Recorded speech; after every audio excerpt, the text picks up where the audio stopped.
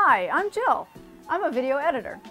And watching the 2008 elections unfold reminded me of an interesting fact in the world of video editing. It involves a vectorscope.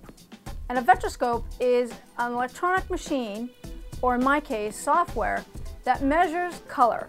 It measures it on an XY axis, and there's lots of technical definitions about it, but I'm not going to bore you with that. Here's my vectorscope. Right now it's looking at black.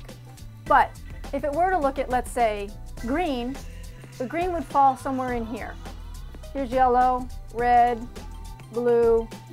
Here is the flesh tone line. All skin color, if I were to edit it, would fall on or around this line.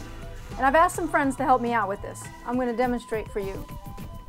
David is Cuban American, and you can see that his flesh tone falls right there.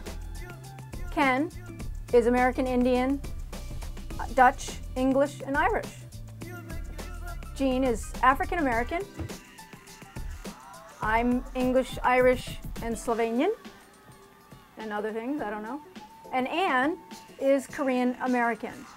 And as you can see, all of our flesh tones fell on this line. So what does this mean?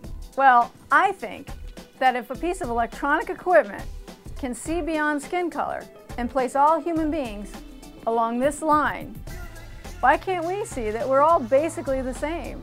I mean, we're all made of flesh and blood. Something to think about, especially this election year.